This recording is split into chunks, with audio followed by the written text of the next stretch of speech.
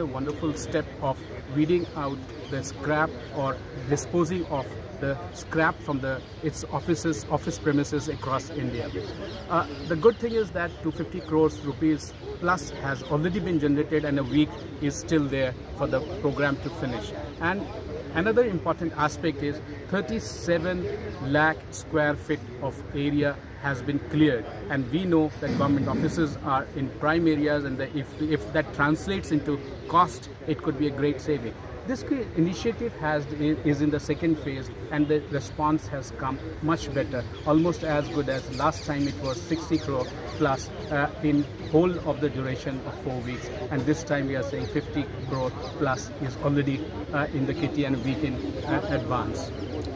The special campaign 2.0 is being implemented from October 2nd to October 31st, 2022.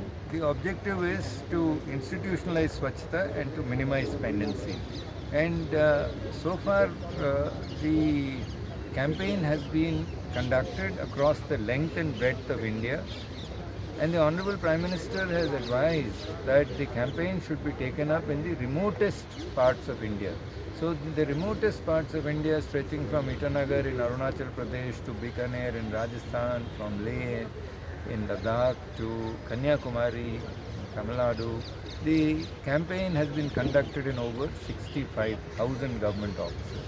So in implementing this campaign, what we found was more than 40 lakh files have been reviewed, and many files have been weeded out. This has resulted in vacation of huge amounts of space. 37 lakh square feet of space has been freed, and electronic scrap that was disposed has resulted in earnings of about 255 crores. So this signifies a quantum increase in the cleanliness campaign sites, as also in terms of the scrap disposal and space free. Let me also add that in terms of citizen well-being, there has been a significant improvement in terms of the number of citizen-centric practices, like mechanized cleaning being adopted at railway stations, post offices which are being created with advanced cafeteria facilities, and also in terms of airports, the wait time at airports being speeded up, face authentication apps being used for pensioners' welfare.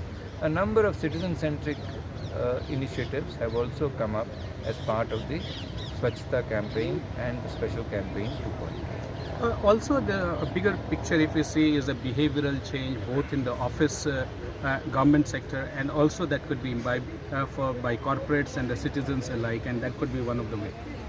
Yes, as I said, the objective is to institutionalize Swachhata.